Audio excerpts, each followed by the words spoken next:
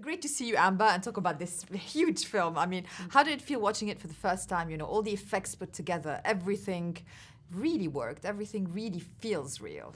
It's amazing to see it. Yeah. Part of the unexpected gifts of doing this kind of movie is that, you know, sitting in the theater and watching it and seeing it, most of it for the first time, really, like the audience. You get to really be a part of the audience, and that's a rare gift in my industry. You know, you remember filming it, and you can't be objective when you're watching it. But for this project, so much I got to experience for the first time with the audience, and that's a really cool feeling. Especially with a character like her. I mean, she's quite kick-ass, if I can say it, but you know, she's a person of her own. She is totally independent. She's totally the kind of role model superhero that I want to watch anyway. I'm sure you felt the same. I think it's important because I think she represents not only the kind of superhero I want to watch too, but I want to play, and I think other people want to watch that. I think we've been demanding, I think we've been wanting better, more accurate, fuller, stronger representations of women in the entertainment industry,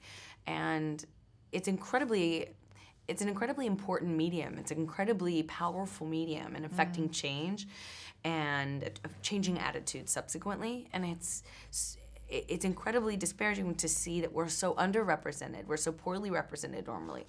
And I think it is about time, because our daughters and our sisters and we want to see women who resemble us in real life, which is like, you know, the strength that we also have, or the weird that we also have. We want to see that, and so I felt really lucky to be a part of a project in a time where we're starting to hear those demands and respond to them. Yeah. It's very important.